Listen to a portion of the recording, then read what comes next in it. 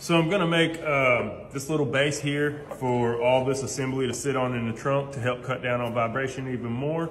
I need to punch these holes in the rubber, and if you've ever punched holes in rubber before, they actually sell some pretty handy little punches you hammer through.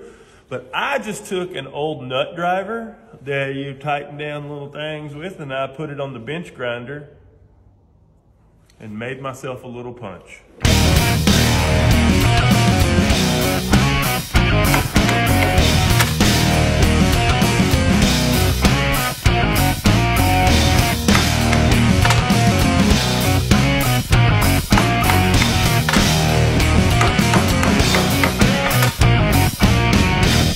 Have it.